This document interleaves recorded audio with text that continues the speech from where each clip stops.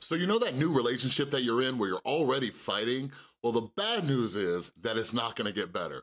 But there is some good news to this as well. So make sure that you stay tuned and watch this entire video. What is up, everybody? This is Chris from The Rewired Soul, where we talk about the problem, but focus on the solution. So whether you are somebody who is in a new relationship where you're already fighting, or if you are somebody who knows somebody who just got into a new relationship and they're already fighting, like, please do me a favor and share this video, all right? Because we're gonna talk about these types of relationships, where they go, and what you can do to resolve this issue, all right? So help get the message out there. So one of the downfalls of many people is that they absolutely hate being alone.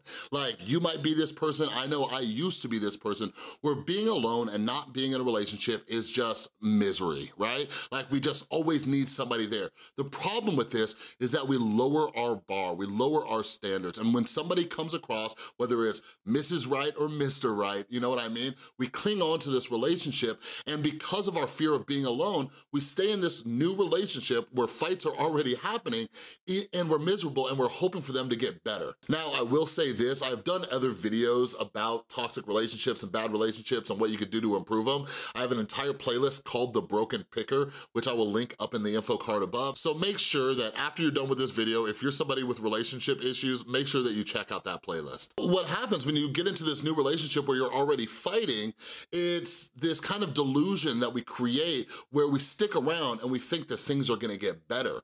And yeah, this is actually something that I talked about in a video called Stop Dating Broken People. Like, sticking around waiting for somebody to change is one of the worst things that you can do. And the way I like to put it is, think about the last time that you made some drastic change, like really drastic change. And I'm not talking about like, oh, I go to the gym now, or oh, I switch the type of foods I eat. I'm not talking about one of those. I'm talking about legitimate changes to your personality, your beliefs, the way you react to things. Think about the last time that you made a really solid change to your idea of who you are, right?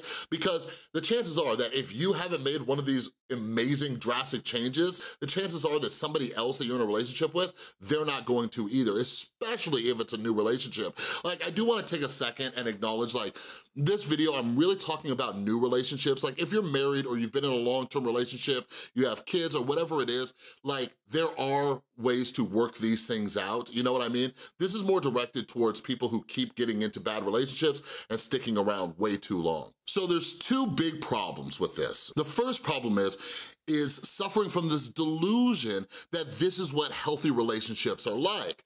Let me give you an example.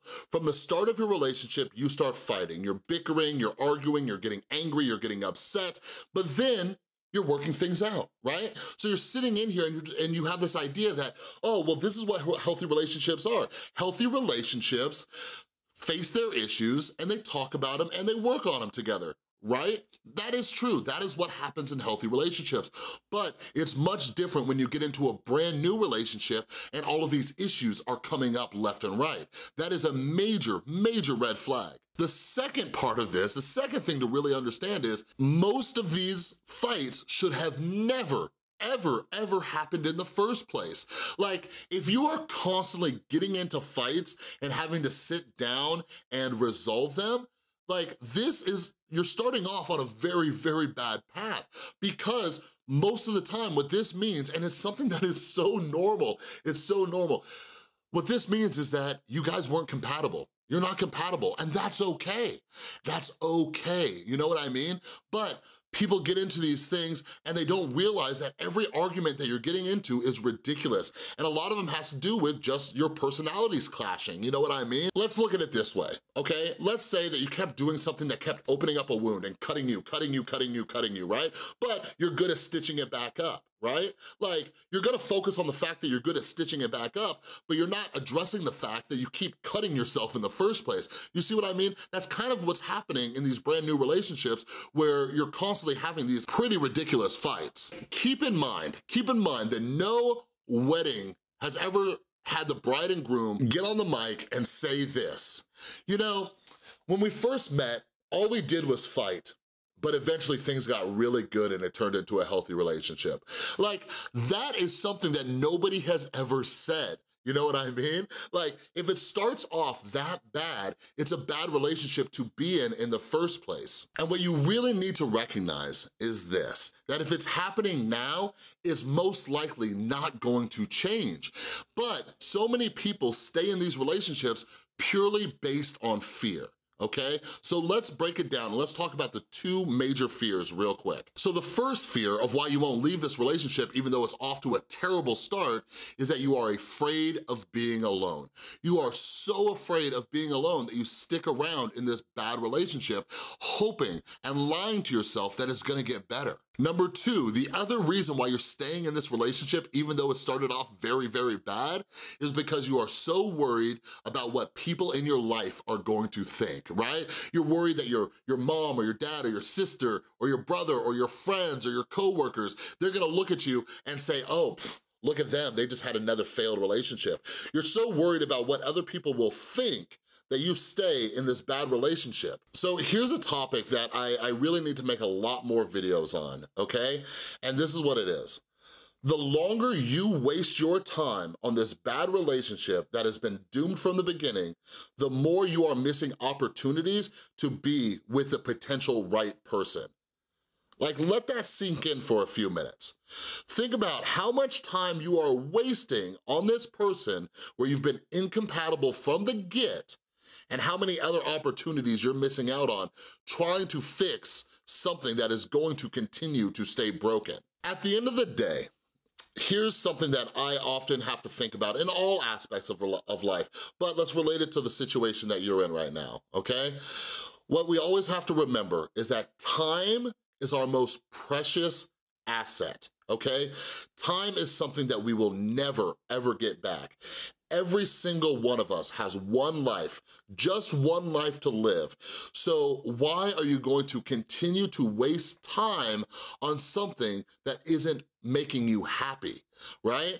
Like, think about that.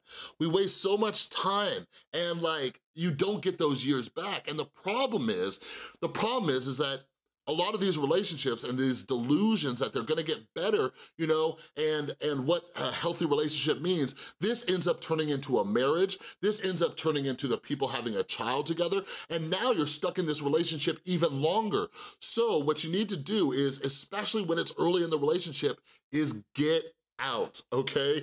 Get out of this relationship. Face your fears. We can talk about those fears in another video, but you need to get out of it and quit wasting your time, because the sooner you get out of it, the sooner that you will meet the right person for you. So again, if you think that this video might be helpful to someone that you know, please share it. Share it to give somebody that you know a little bit more clarity, okay? Share it on Facebook, Twitter, or whatever you guys are using. Just share it and let's get the message out there that people do not have to waste their time staying in a bad new relationship, okay?